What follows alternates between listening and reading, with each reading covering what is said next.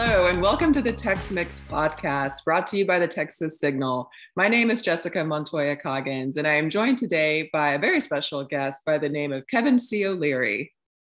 Hi, Jessica. Nice to be with you. Yes, not to be confused with that Shark Tank person who is kind of unsavory. So this is, we were just joking. This is the superior Kevin O'Leary, Kevin C. O'Leary. So Kevin is a fellow at the Center for the Study of Democracy at the University of California, Irvine, and he also is he teaches at the Political Science Department at Chapman University, and he is a contributor to the American Prospect. But the reason that we're here today is Kevin has written a wonderful book, one that I heartily recommend, called Madison Sorrow. So first off, congratulations. I really enjoyed it. And as you're making the rounds, how does it feel to sort of promote the book? It's good. I mean, it's really good. The subtitle kind of tells what it's about.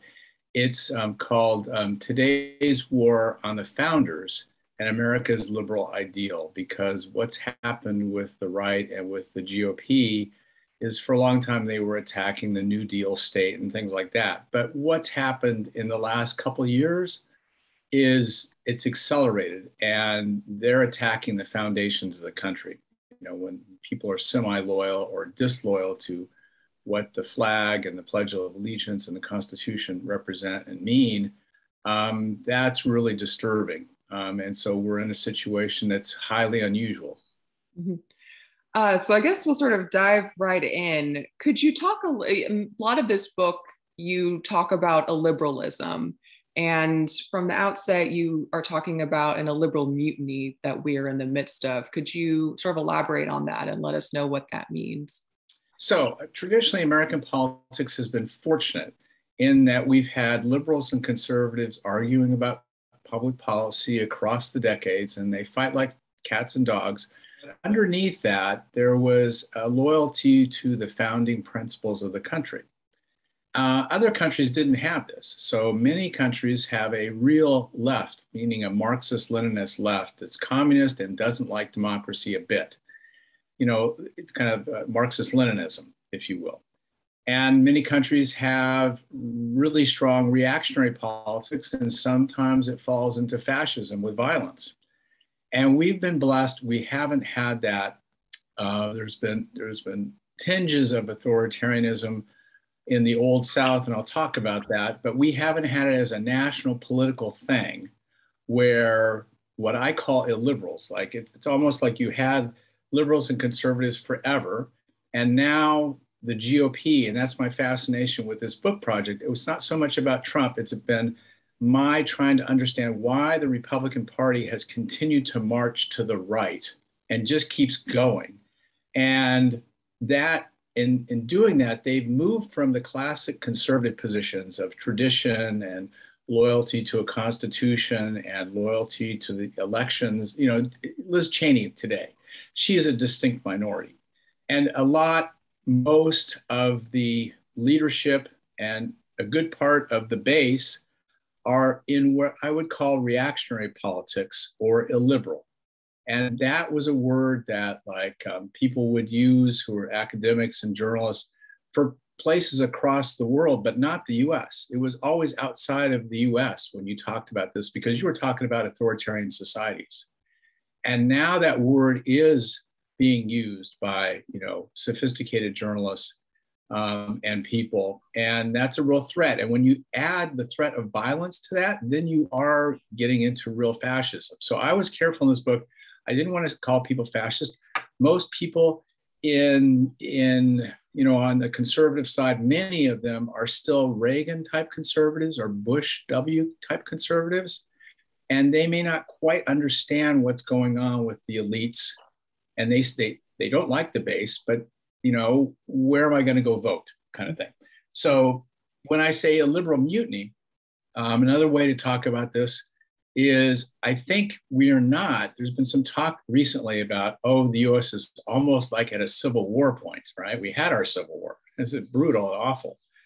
But that's kind of rhetorical excess. What we're really in is we're in the midst of a revolution from the right, We're in the midst of a reactionary revolution. And revolutions are special things because when a revolution takes over a party and starts taking over a country, then you get extremes that you don't see during normal politics. And if you look at the GOP, and you could say this reactionary revolution kind of started, and I'll explain later how it did. But Reagan and Nixon are at the start of it, and then when Gingrich takes over, that's important, right? And he changes the whole language of how Congress is run, and becomes very brutal and direct and derogatory and nasty, and calls the people on the other side of the aisle traitors, basically. And he had a list of names he would give to his subordinates, like, don't call them, anything but these nasty names, to try to communicate to the public you can't trust the Democrats. Democrats are terrible. Then you go to the Tea Party. Then you go to the rise of Trump and the whole Trump administration and what he did as president. And then you get to QAnon. So you have to see that as you go along, it's just gotten crazier and crazier. If you look way back to the French Revolution, a guy like Marat, who was one of the radicals, Robespierre and Danton, he was a nutcase. He was running this newspaper that was calling for people's heads to be chopped off all the time. Before the revolution, he's living in the sewer, literally, right? He was a scumbag personally, and he was down in the sewer himself. He had failed at everything he'd done. But he was extremely good at revolutionary politics. So if you think today about somebody like Steve Bannon, right? Okay, he went to Harvard Business School, but his politics were so, and his business career was such, that you would not expect him to be an advisor to the president. Right? He would be one of these people on the right wing talking about his ideas. No, he's got real power.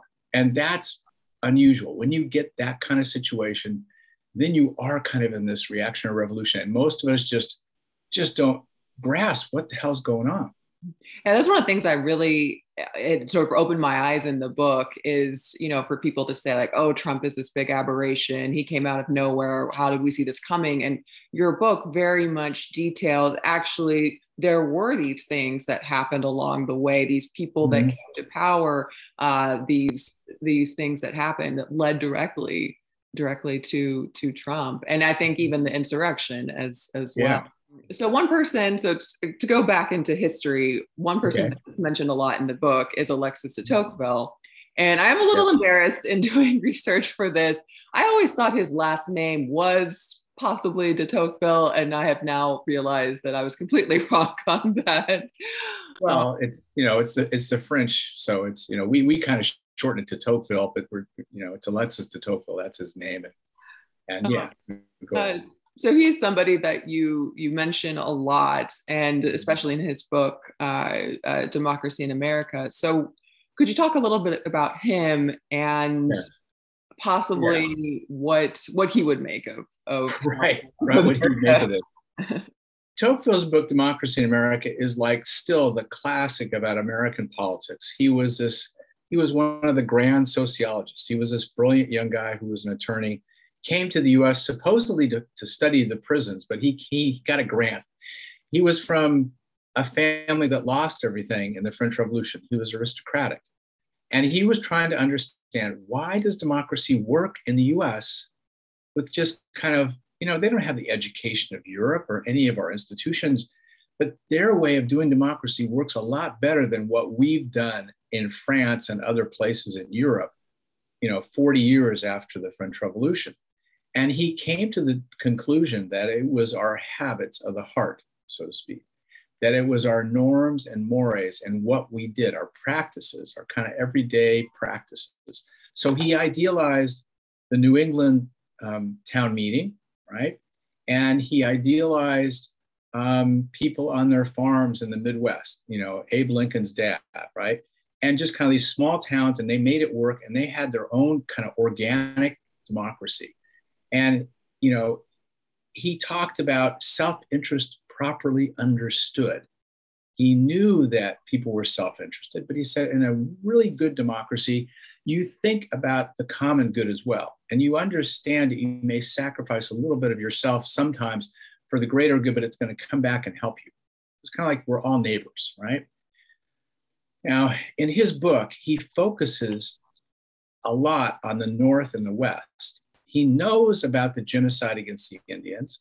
He knows about what's happening to Black Americans in the South. He does not admire the South. And so in a way, my book is tracking the illiberal stuff that he sees, but he hasn't seen it develop, right? His book is a celebration of the positive parts of American political experience and how the things should be. But in a real way, we've been taken over by the illiberal stuff, especially right now. So in a way, my book is kind of a study of the mores, the habits of the heart, the kind of, I'm tracking the ideology of the bad stuff in our political consciousness. Mm-hmm. Right? And I can go on and explain that.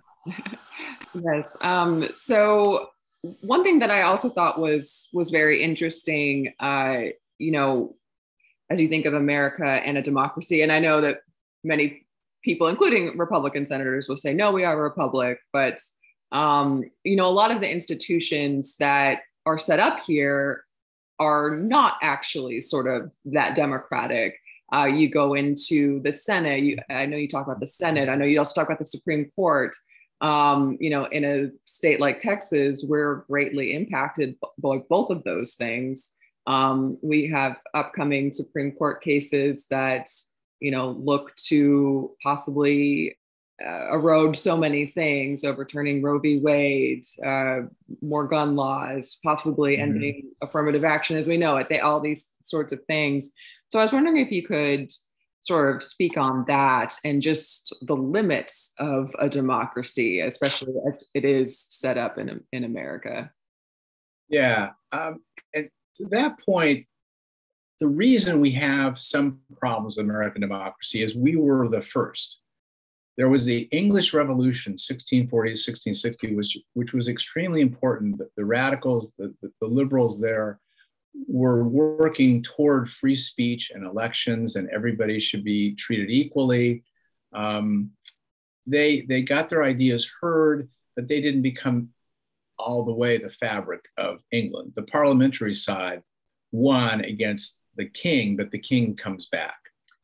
In the US, when we found the country, we're kind of like, we're trying to recreate something and create something new, because we look and we see that there's Athens and we see that there's the Roman Republic and there's elements of democracy in Florence, and there's these ideas coming from England, and there's the Magna Carta, and we want to do something along that line.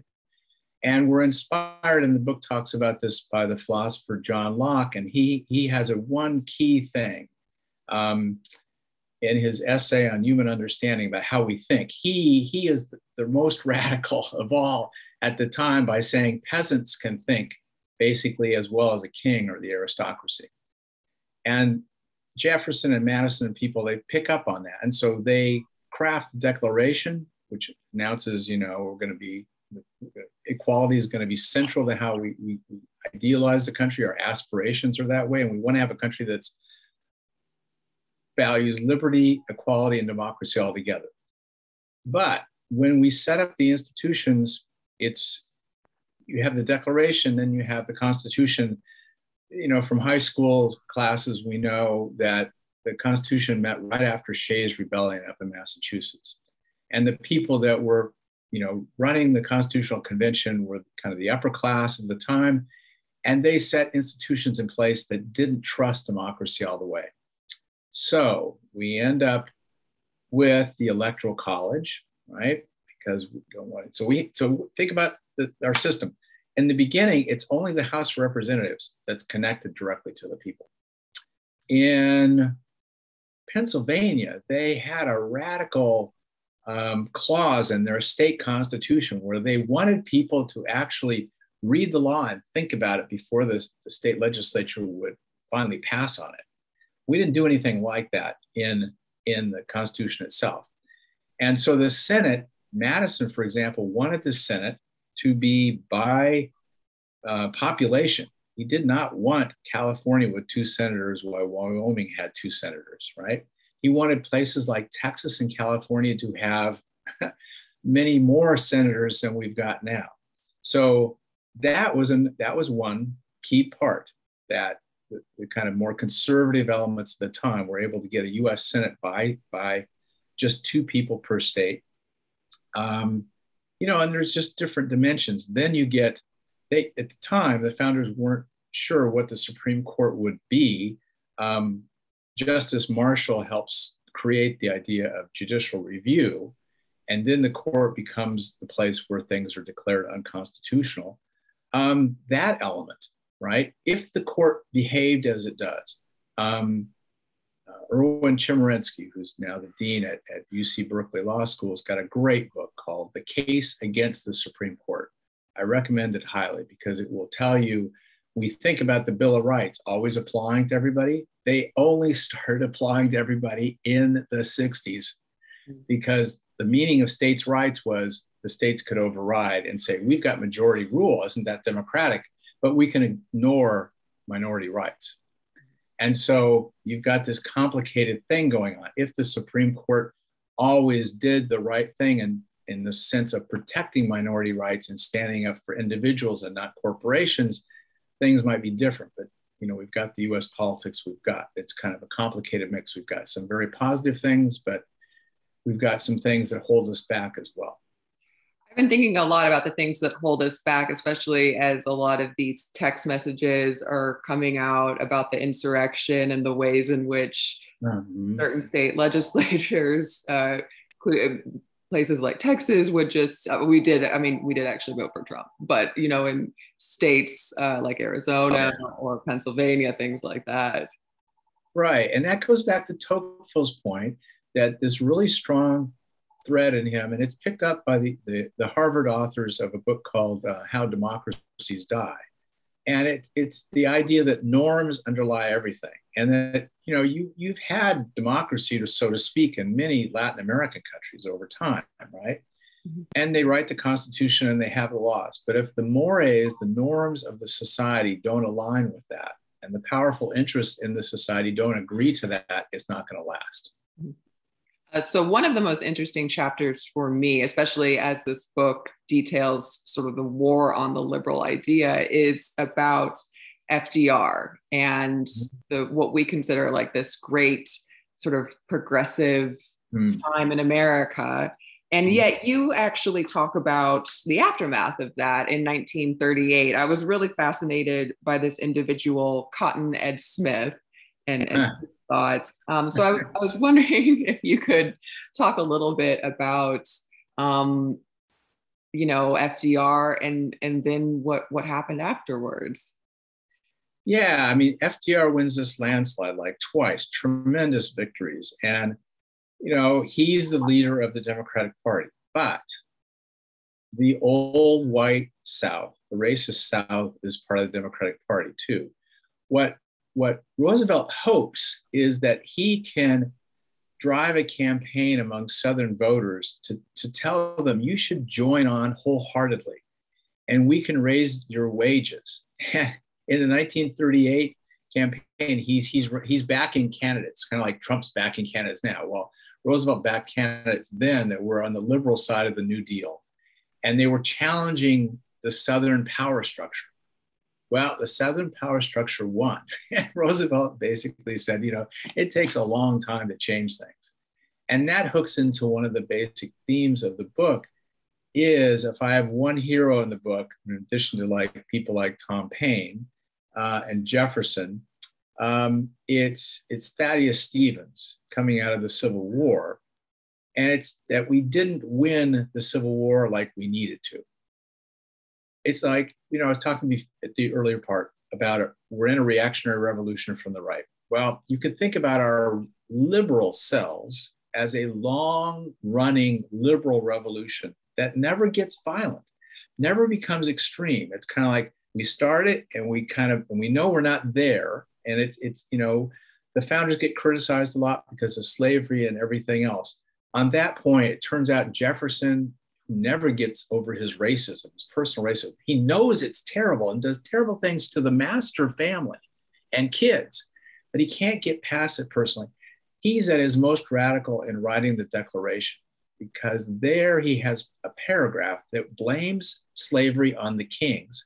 It's historically inaccurate, but rhetorically brilliant, because we would have founded the country as being opposed to slavery. Well, the Southerners wouldn't let that happen. Right? The people from South Carolina would not let that happen.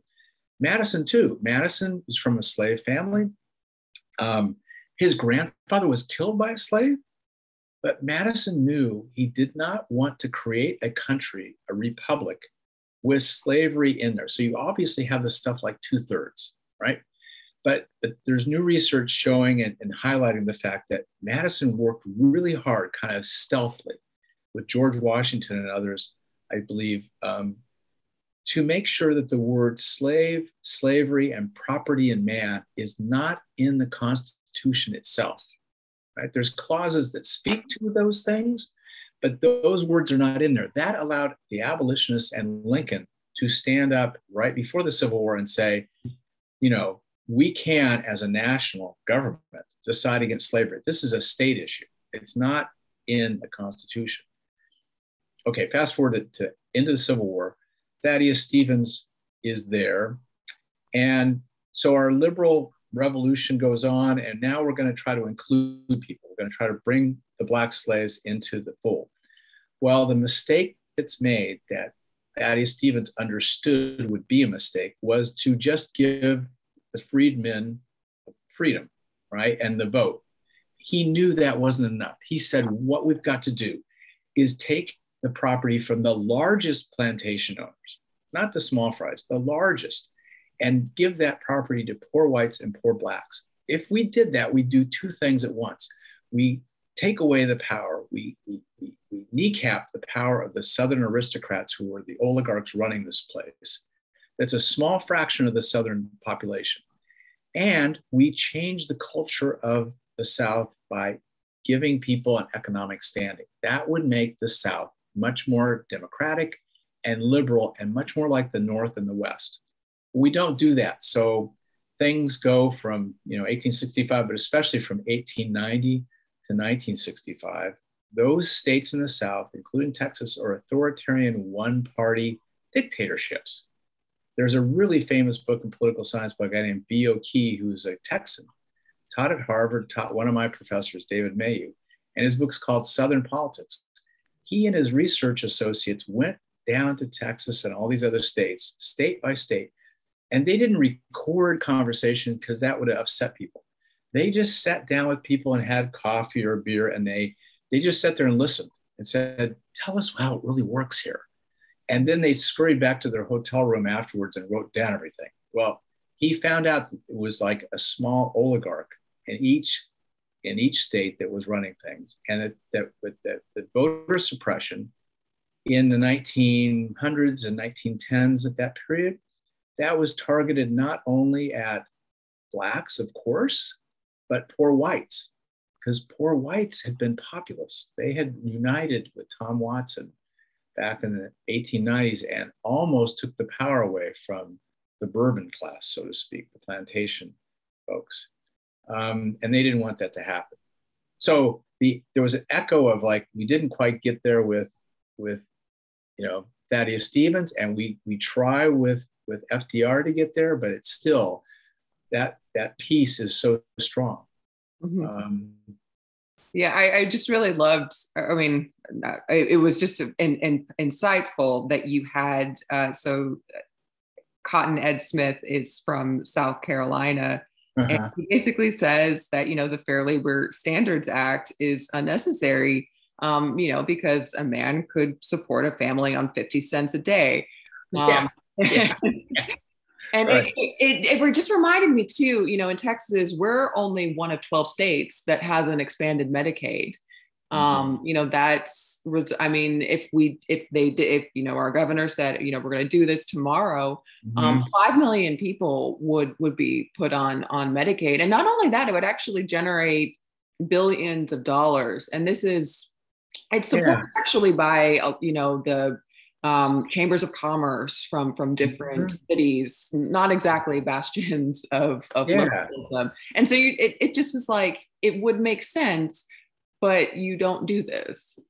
Yeah, and that just goes, part of the argument of my book is like a lot of people understand that racism is at the root of the US not having a more, expanded welfare state, right?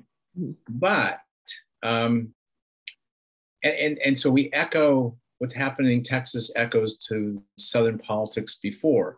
So I'll say this. Let me say, there's like two strands to this illiberal thing in our brains, right? The bad stuff.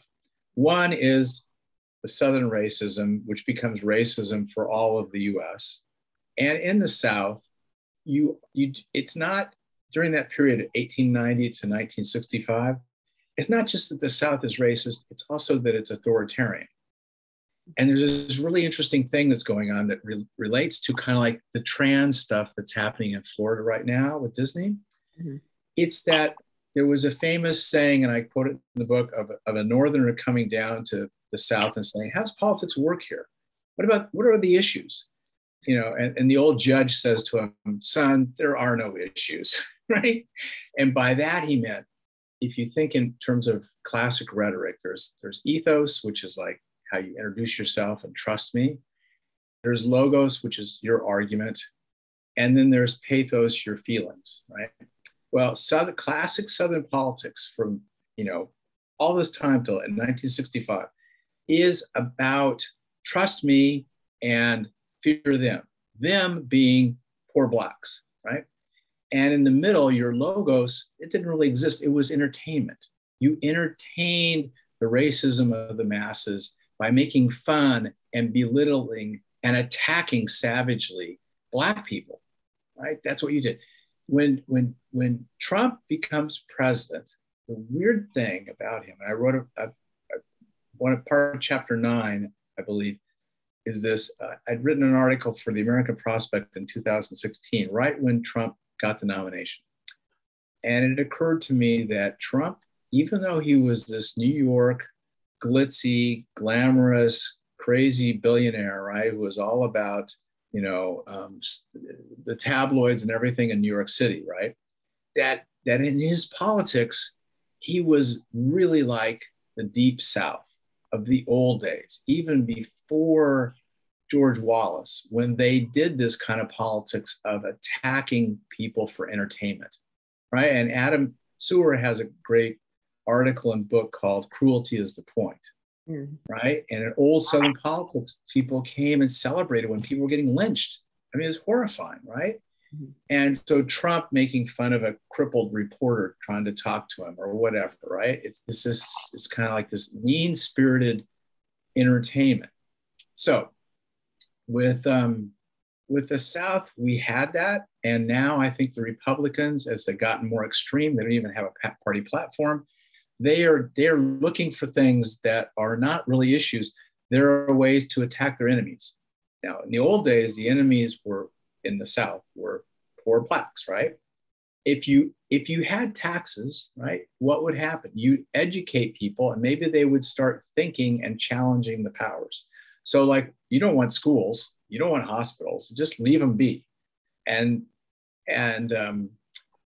so the Republicans have kind of gone back to that now, this kind of entertainment instead of actually addressing issues.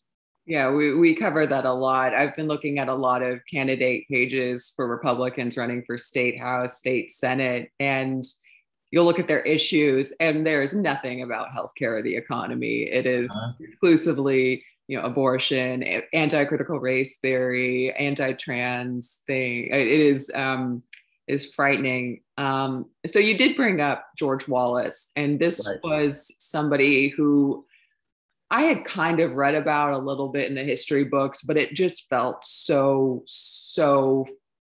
far in the past that we were like done with this.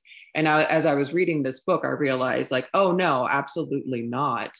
You talk about also how, he has this very infamous speech about segregation after after the Brown v. Board of Education court hearing.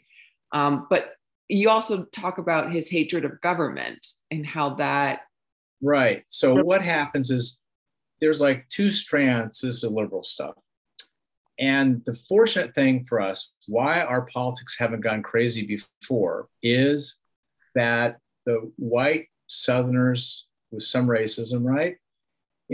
They were in the Democratic Party. They were a strong force, like we talked about with 1938 and Roosevelt trying to transform the South. But they did not dominate the New Deal. They did not dominate Roosevelt. He had to deal with them. They were one of the players in the Democratic Party, but they didn't run the whole show. Similarly, the other bad strain in our consciousness that's not bought in to making America liberal and quality mattering and democracy is the Gilded Age tycoons and the thread that goes from them to people like the Koch family, right? And that's this libertarian argument, which, when you talk about libertarianism, often it comes up, it's kind of like, well, smoke grass or ride a motorcycle without a helmet, right? It's just like personal freedom. But the libertarian stuff that matters is this anti-state ideology that goes way back to one of the first social Darwinists named Herbert Spencer, who hated Marx, and then runs through F.A. Hayek, who wrote a book called about serfdom, and then to Ayn Rand and her famous novels. And in all those places, they divide society into, but especially Spencer and Rand, into kind of like the producers and then the hangers-on, the producers and the moochers and the people that don't really deserve anything. You could hear that in Romney's famous 47% speech. And often that's coded as if it's always, of course, poor Blacks that they're targeting. With Wallace, when he hates government, what this speech was, it was 1963. There's three really important speeches in 63. There's, of course, Martin Luther King, right? I Have a Dream. There's also President Kennedy. He's pushed by King and others and his own moral conscience to finally give a speech shortly before he is assassinated, where he says for the first time in like 100 years by US president that racism is a moral issue for the country at large. This is not a regional problem of the South. This is something that affects all of us, and we need to change our policies about this. We need to get past segregation. We need to get a civil rights bill passed, et cetera. Well, Johnson comes in and gets that done. The other great speech of 63 is George Wallace's speech when he takes the oath of office to become governor of Alabama. And he wants to be the leader of the South against the North, against the Kennedys, against King. He wants to represent the South. He's not the most racist guy. He's just like your average racist because he had lost an earlier governor's race to a guy who had literally run the NAACP out of the state and put them in financial jeopardy. And after that, Wallace famously said, I will not be inward again. I will not, this is not going to happen again. In 63, he says, segregation forever. That's the famous line that his speechwriter, who was a KKK guy, that put in there and told George, this is going to get us attention. But the speech itself, it's a pivot away from the old demagogues because he doesn't attack Blacks the same way as was traditionally done. He has code words. He attacks Washington and big government. He attacks bureaucrats who can't park their bicycles and all this stuff about power from Washington. And in doing that, the speech is really important because he puts the two together. He puts this illiberal, anti-state, anti-government feeling that had been traditional in the South together with the racism. The irony here is that George Wallace himself as governor was a New Deal Democrat. He was building schools like crazy. And Johnson was saying, why don't you be a New Deal Democrat like you're doing and stop talking to people about the racism? But he wouldn't do it. So let's think now. I'll hand it back to you. Oh, yes. Well, so we brought up Newt Gingrich earlier on, and in the book, you definitely do detail how, his rise in the 90s definitely brought that same hatred of bureaucrats, of government, of especially for Democrats. So I'm curious if, to talk about him, his impact, how that sort of goes to the Tea Party and this through line that we're facing now. Yeah, this revolution, I'll start with the book begins with a picture back to what connects with Wallace, and then we'll go forward. Turns out when Barry Goldwater got the nomination, so way back in the 60s, he wins by 1% in California against Rockefeller of New York. And so the right wing of the party for the first time is going to have the nominee. He's from Arizona. He's a strict constitutionalist. He's not for the civil rights bills, but he's from Arizona. There's not a Black population. He can claim, I'm not racist. But he is a libertarian. He wants smaller government. He's on that side of the spectrum. He has a secret visitor the day before the convention starts. Turns out that George Wallace sends an emissary to meet with Mr. Goldwater on top of the Mark Hopkins Hotel. And we were able to get the actual photograph that Life took of this meeting.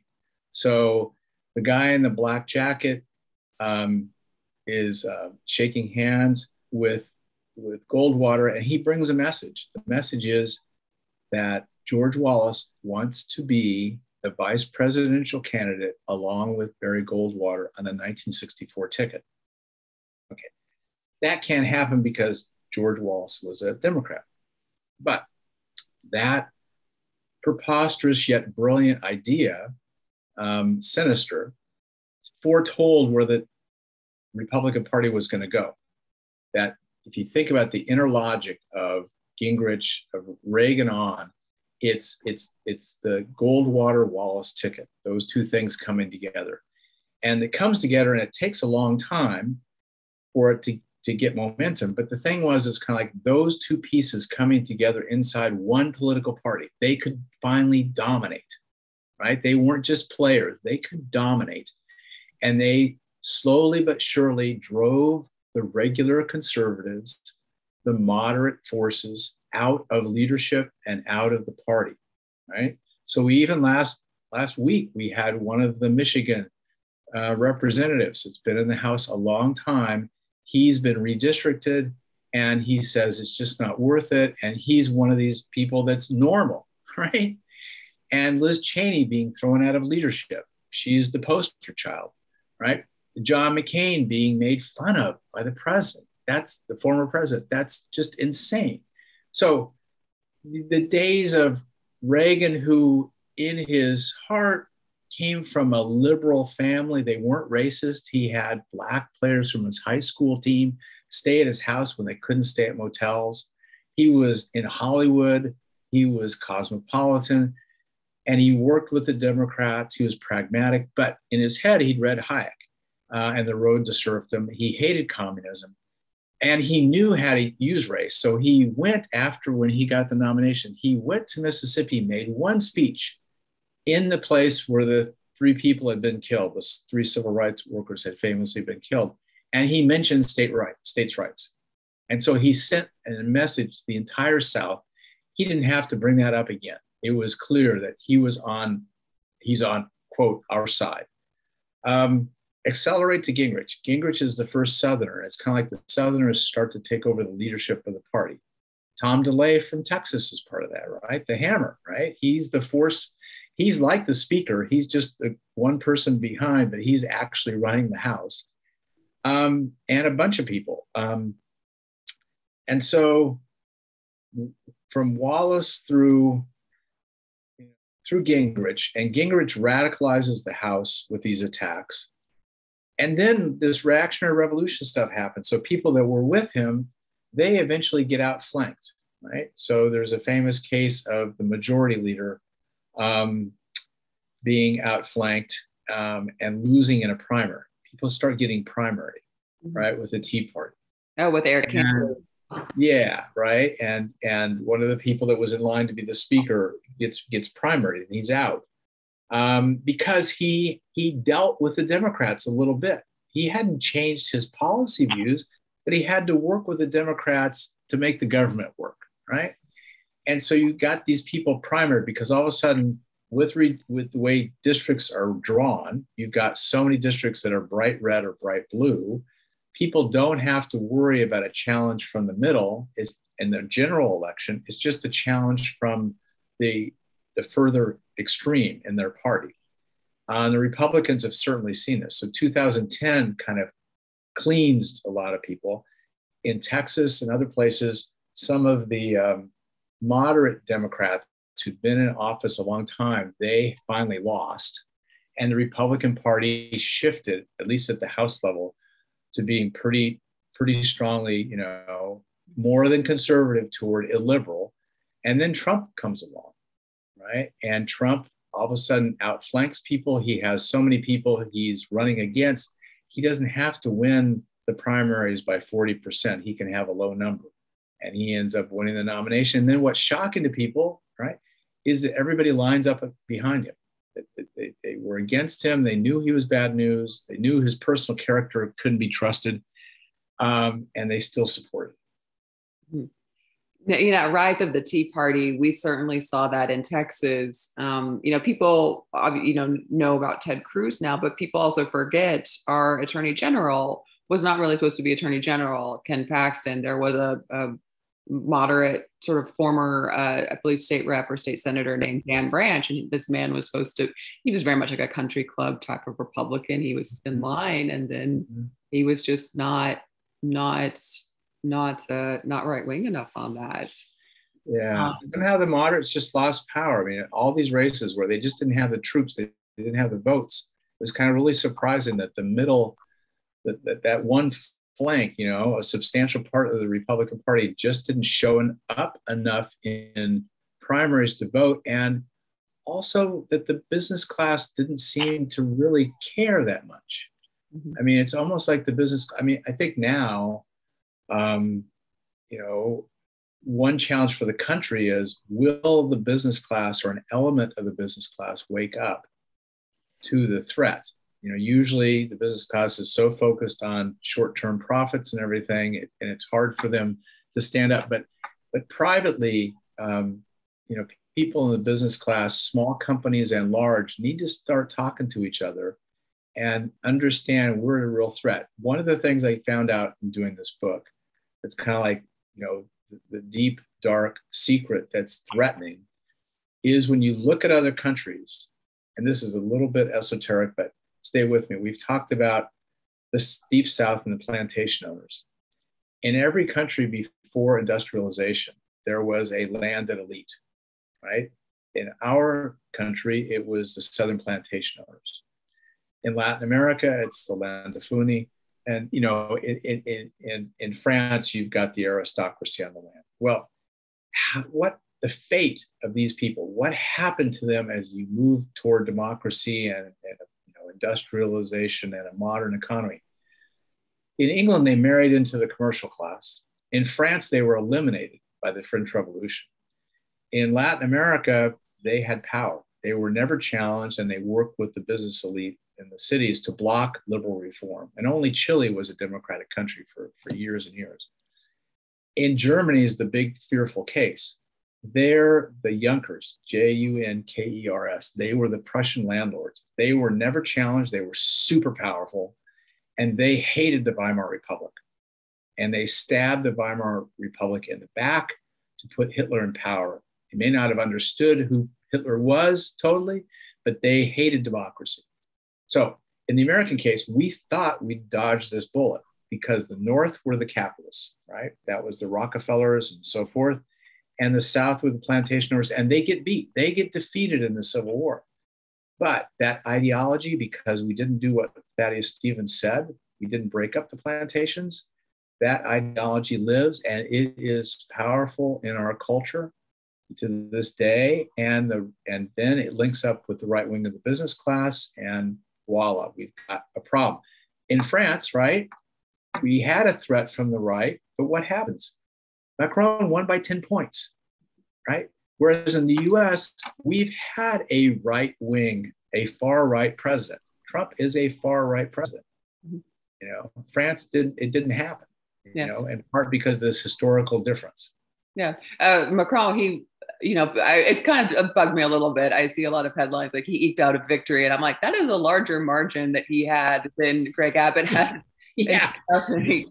it's major. It's major. Yeah, it wasn't small. One other fear that I do have from the book too is there you also have a talk about a lot of the journalists, people like Ida Tarbell, and one thing that does scare me a little bit with the media, and we've kind of been seeing this with certain sort of books that have been released about the insurrection and things that sort of were withheld at the time and then get reported, solely for to like make that. money in the book. Yeah. Right. So that's also to say, if you are going to get a book, please do get Madison Sorrow. You can ignore the Access journalists on that.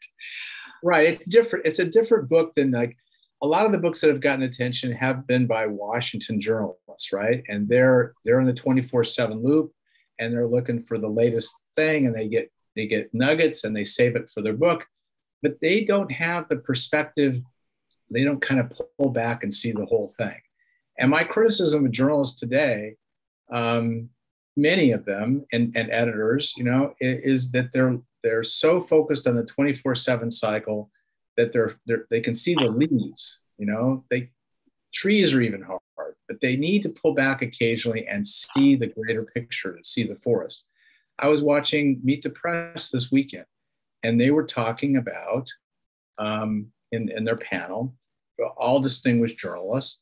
They were talking about, the revelation that Kevin McCarthy and McConnell had, privately said, "Oh, Trump's got to go. This is terrible. This is horrendous."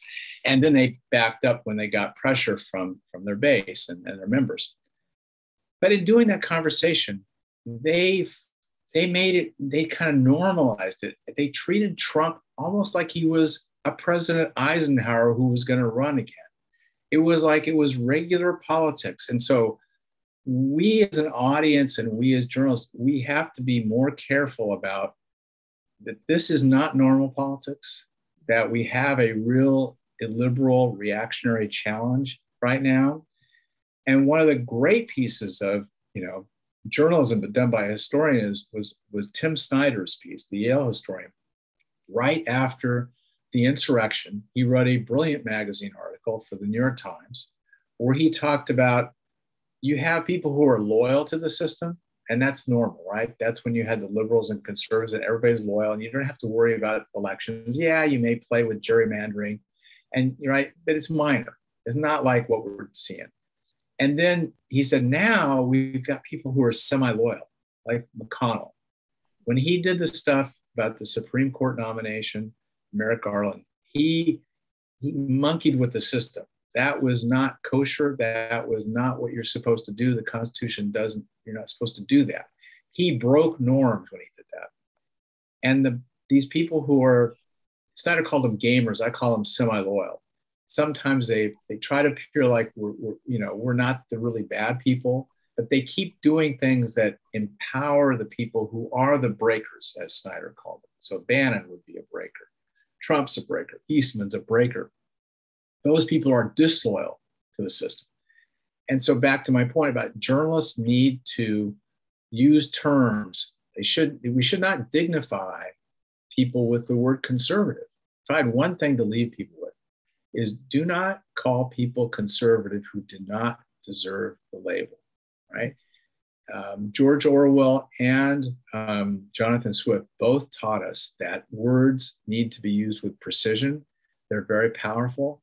What the Republicans are today, not necessarily all the people in the population, but the elite level, how they behave, is not conservative. And certainly a lot of that base is not conservative. And so we should use a different label. We should call them a liberal or reactionary or extreme. I mean, extreme works when you're talking about people that believe in QAnon, that breaks through everything. It's like, how can you say these people are normal? You want people like this to run the government? How are they going to do that? They can't think straight. They believe in fantasies. Mm-hmm. And so that would be one of my messages is we need to change how we talk about politics to communicate to others who don't quite see the threat, right? That this threat is real and authoritarianism creeps up on you. My last point on this, something I thought about recently, was democracy sometimes is amorphous. It's a little hard for people to say, why do we need democracy? It doesn't work, blah, blah. Your personal liberty is at stake if you do not have democracy. Liberty depends on a constitutional democracy. If you elect an autocrat and you let an autocrat take power, all bets are off, right? You don't know what the law is going to be. You don't know what's going to be upheld. And especially Tom Paine was famous about this. He said, you could have a good monarch, but I bet you, look at the historical record, you're going to have an awful one, and you may have one who was especially savage. And you want to protect yourself from that. So do not go there, right? Democracy is a much safer bet. It's messy, it's hard to do, but it has dignity, and it's about us, and we get to have a voice, and we should protect it. That is a great point to leave on. Again, my thanks to Kevin C. O'Leary. And for folks who do want to get this book, Mother's Day is coming up. And where can they get it, or where can they find you as well? You can find it online, Amazon, Barnes & Noble, all the rest of them, Simon and Schuster. And also it's on audio. So it's easy to find online, right? The bookstores are a little tough. The book's been out for a little while, so you can't depend on the bookstores themselves. But you could ask your local bookstore to order it for you, or you could ask your local bookstore to put it on the shelf. That'd be great. I do that all the time with in Terabang Books down in Dallas. You should check them out. They do noble work for us. Yeah, good deal. Yeah, so it's on. I'm happy the book's on audio now. So because I know many people like to, digest their nonfiction reading with audio because of podcasts are used to listening to you and people like you. So it's in book form and audio. Well, again, my thanks to Kevin C. O'Leary, and I cannot emphasize enough how much I learned from this book. It is called Madison Sorrow: Today's War on the Founders and America's Liberal Ideal. So again, thank you so much for joining us today on the Text Mix, brought to you by Texas Signal. You can find us Spotify, Apple, Google. I think we're getting ready to head up to Amazon, and be sure to follow Texas Signal. We'll be keeping up with the latest. And if you are also interested, we are on Patreon, so you can sign up there on our website at the donate option. So again, thank you all so much, and we'll talk soon. Thank you, Jessica.